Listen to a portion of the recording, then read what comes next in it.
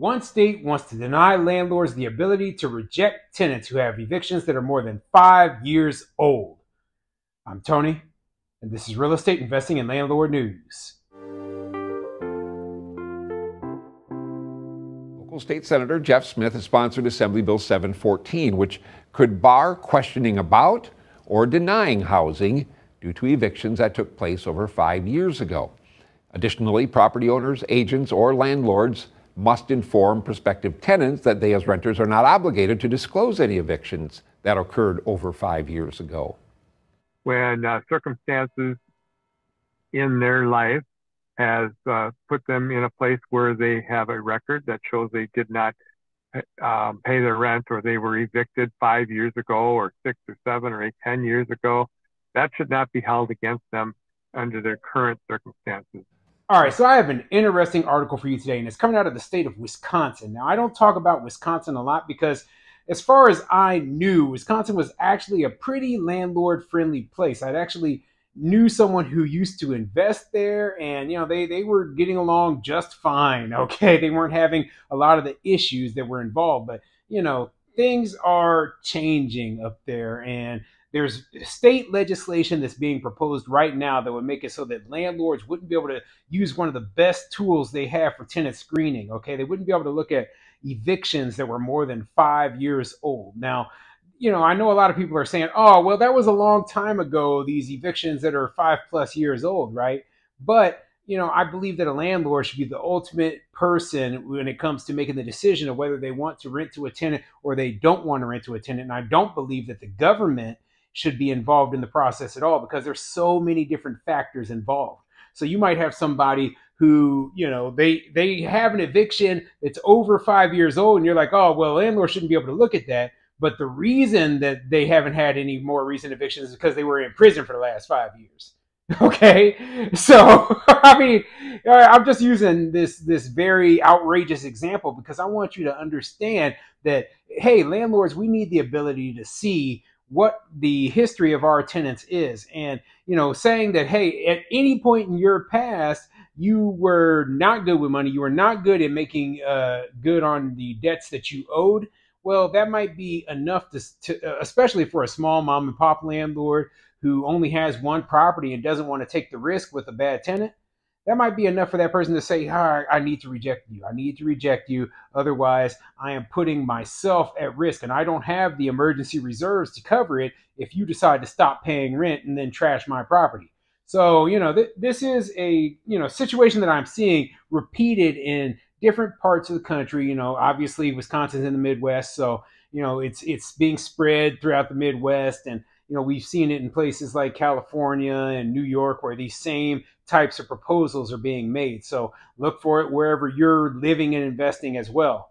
So before I get into the article, go ahead, hit the like, subscribe button, maybe leave a comment down below and let me know what you think. Do you believe that by them banning evictions that are over 5 years old, that will actually help people with evictions on their records get housing?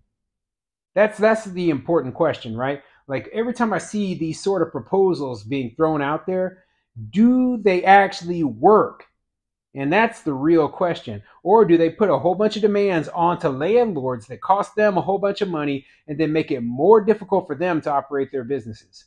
And not to mention, there's going to be landlords who do not want to participate regardless of what the law says, and they're going to find ways around the law so they can reject those tenants. Okay, so when it comes down to this sort of thing, I don't think that suddenly we're going to see a whole bunch of people who have evictions on their records who are suddenly having a super easy time finding housing. No, I believe that what we're going to see is negligible benefits, if any at all. There might be one or two cases where, hey, we have a good tenant who made a mistake when they were younger 5+ years ago, right?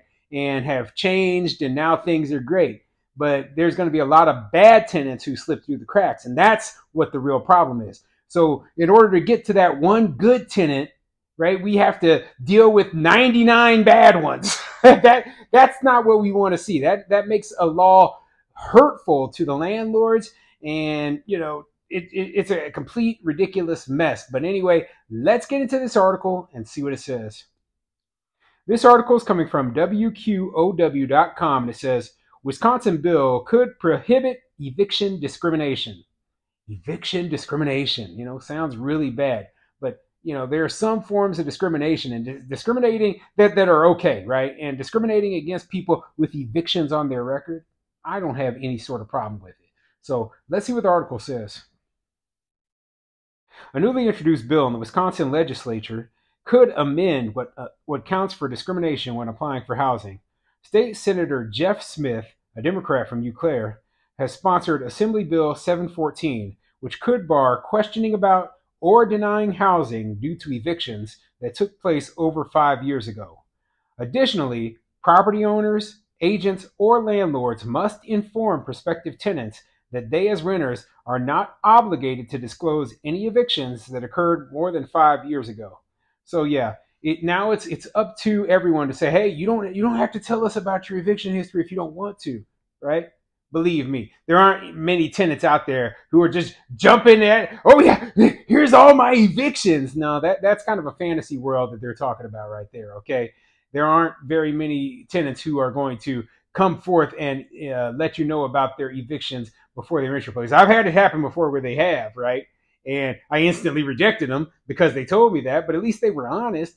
But most of the time I find evictions when I'm doing my tenant screening, after the person has filled out the application. Okay, then I run their background and like, oh, there's an eviction right there. That's the only way because they don't want to willingly tell you that because they know that you're going to reject them if we see it, right? Well, I don't know if they're hoping that maybe I won't check. I mean, yeah, there are landlords who don't check eviction histories. There are landlords who don't do credit and background checks and don't call employers and verify income. So, maybe they'll get lucky, but how most landlords, they have some sort of procedures in place to make sure that they don't get completely screwed over by bad tenants. So yeah, we need to be able to check the eviction histories. And, it doesn't matter if it's over 5 years old. I think that, like I said, there's plenty of landlords out there who are willing to take the risk on people with evictions on their record. Okay, there's plenty of them. Mostly smaller mom and pop landlords. The bigger corporate players are the ones who don't want to, they have the blanket bans, right?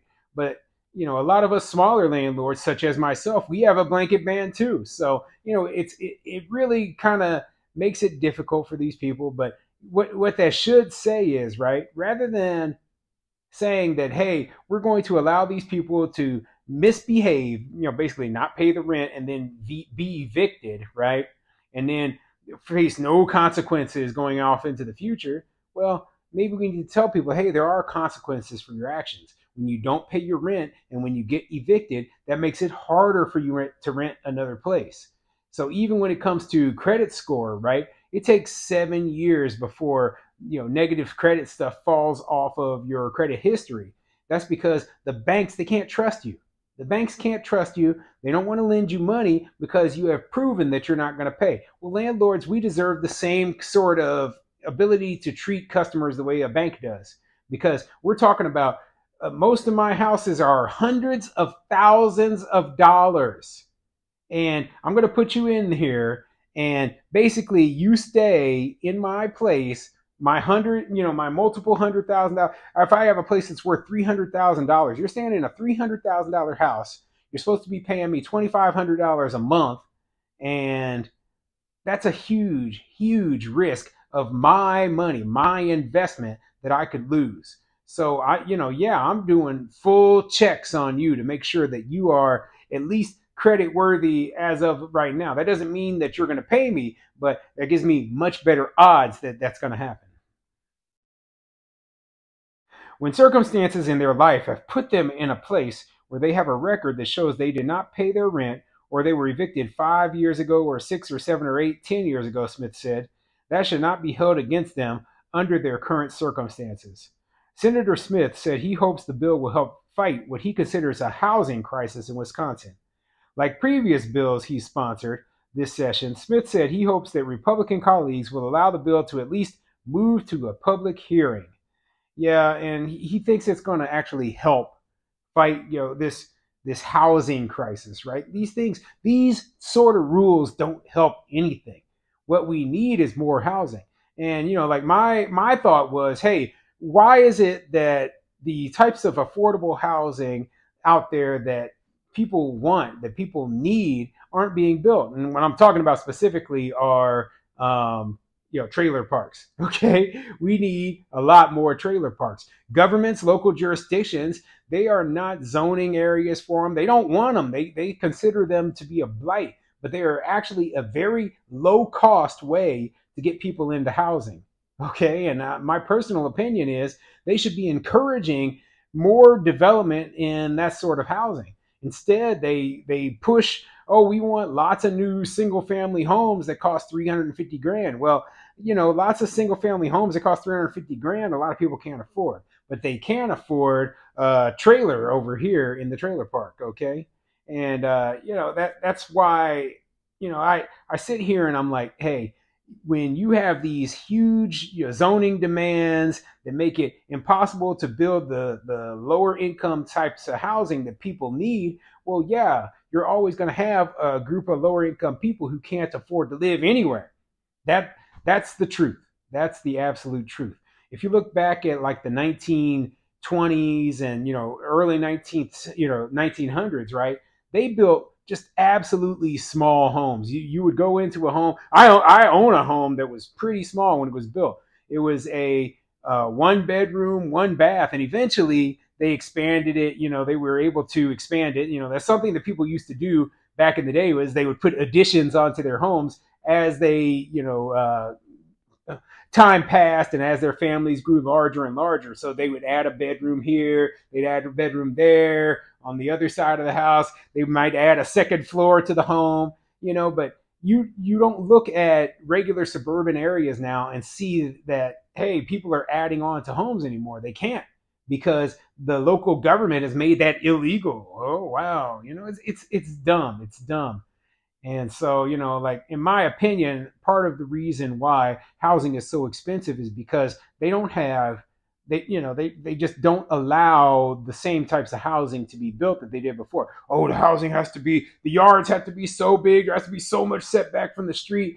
Well, when you put in those rules, right, that means that the lot size has to be bigger. And then all of a sudden that makes the house much, much more expensive. But anyway, I'm off on a rant right now. I just thought it was quite interesting that they sit here and they try to take away landlords' tools. Basically, we are blamed for there being a lack of affordable housing, when the truth of the matter is that government rules and regulations are basically the real driver behind why there's a lack of development, why there's a lack of affordable housing, why landlords have to charge so much.